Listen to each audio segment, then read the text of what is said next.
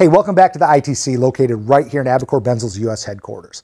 So in the last video, we kind of did a quick start guide of the ABICAR Advanced, just kind of taking it out of the box, the connections that are in there, some of the things you kind of want to set it up just to do a simple continuous weld along a rigid backstop. In this one, we're going to shake it up a little bit. What if you don't have that rigid backstop to use? So we have a solution for that. It's a magnetic guide rail that you can use on a flat plate or anywhere that you don't have that rigid backstop. We're going to use this magnetic rail. Now this is an accessory that we sell. It has magnetic blocks that we can kind of install in certain increments. If you need extra adhesion to the surface, you can buy more of these and essentially install as many as you want. Before we even start though, we want to make sure that our power's plugged in and that our trigger lead is all wired up. Of course, we did that in the previous video. So to get it to follow this, instead of using those simple guide arms, we're going to use these guide arms. This goes on either side of the magnetic rail.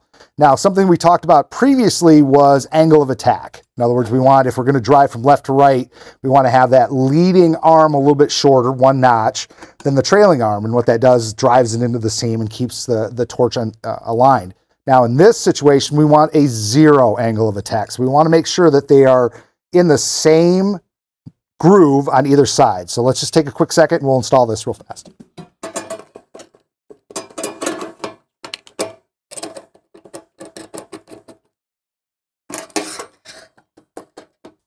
So at this point, the switches are in neutral, it's powered up. We have the leads attached. We have the torch roughly kind of where we need it to be. Remember, we can use these cross slides to fine tune it once it's running. But at this point, we're going to put it down into weld.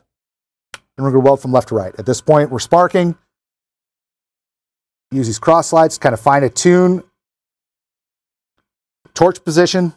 And just like previously, we can adjust the speed during operation.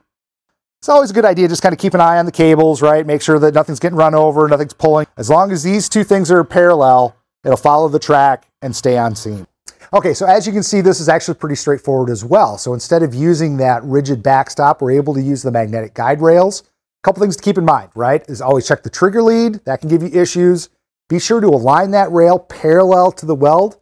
The second thing is zero angle of attack, right? We want to make sure that those guide arms are on the same groove on each side. That's going to make sure it follows along seamlessly. So you can always find this information on our website. Please go there. If you have any questions, reach out to us. We're always willing to help. And in the next video, we're going to show you how to weld vertically using the ABICAR Advanced. Thanks. We'll see you next time.